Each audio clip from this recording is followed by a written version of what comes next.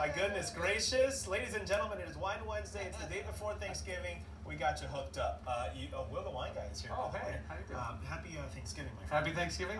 So we have wines for you to save, sip, and splurge. That's right. For Thanksgiving. That's right. Okay, let's talk about this. Which wines can we bring? We want to bring a nice bottle of wine. Maybe you don't have $100, $50, whatever. Sure. For $10, talk to me. Yes. Oh wait, we didn't. Oh goodness gracious! What a faux pas! I did not. Cheers, Will. Yes. Cheers. Ooh, and we'll get back to. That's coming. We'll get back to the wine now. So in the $10 range. $10 range. What we're looking at here, really good bubbles to bring. You know, I'm a big fan of the Cava. Of course. Right? We love the so Cava. if you don't want to spend a bunch of money, I went over to Privateer Marketplace in Oceanside and found all these wines. Okay. You know, this is in the $10 range. You can bring some bubbles. It's made in the traditional method, so nobody's going to get any champagne headaches from it, right? Because it's made properly. That's the totally. thing. No, it's made properly. Right. You don't have to worry about that. So yeah, I would go sparkling wine, $10 range. What about the champagne snobs? What do you tell them if you bring this? Is this an acceptable? It's because it tastes good and it's a good. Totally. It's a good Cava. What you tell them is it's made in the traditional method. Got it. Right, and that's the way champagne is made. There's Okay. two other ways to make champagne. We can have another segment about that. But Yeah, this is made in the That's this New Year's Eve. traditional method. Yeah. New Year's Eve New Year's segment. Eve, there we go. Here we go. Segment. Let's go for the let's double our budget. Let's go to $20 bottles because there's a wide variety of options for $20. There are a ton of really good wines you can get in the $20 range.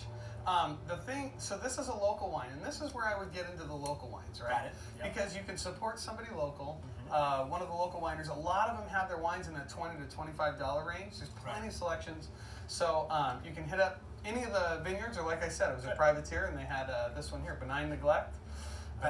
Neglect. It's a Justin Munn. Neglect. That's actually Orfila's second label. Justin I love that. Oh, yeah. that's good to know. Okay, let's blow the budget, Will. Money is no object, Will. What is our choice to splurge? Well, is that what we're drinking, by the That's way? what we're drinking, of There we course. go. I wasn't going to open it in. Listen to you. So, you know, I still want to be a little cost conscious, right? You can get a good deal on this. Right, But this is Mad Hatter. This is going to be a Napa Valley blend.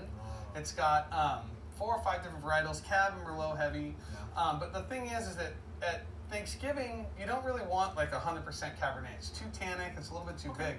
So having a blend with the Merlot and all these other varieties in there, varietals, it's going to soften it out and make it a little bit more fruit forward. It's going to go with Thanksgiving dinner a little bit better. This is very good. Yeah, I'm sure.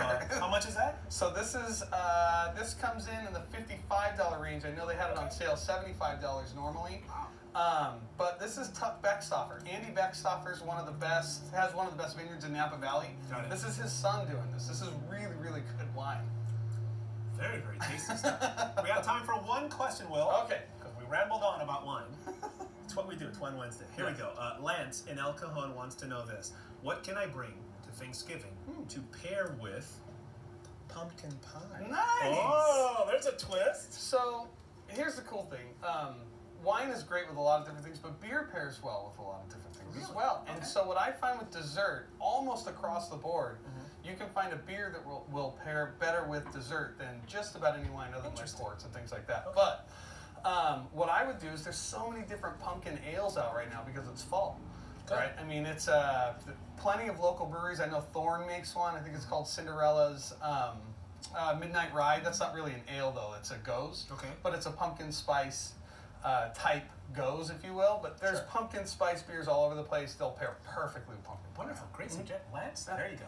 Will, happy Cheers. Thanksgiving. Happy Thanksgiving. Thank Happy you. Thanksgiving. There's your sip. What was it? The save. You'll get it down. Don't worry. I said we gotta get a name that's easier for me to say. You save, you sip, you splurge. It takes a couple times for me to get it. Shall we? Cheers. All right, gentlemen.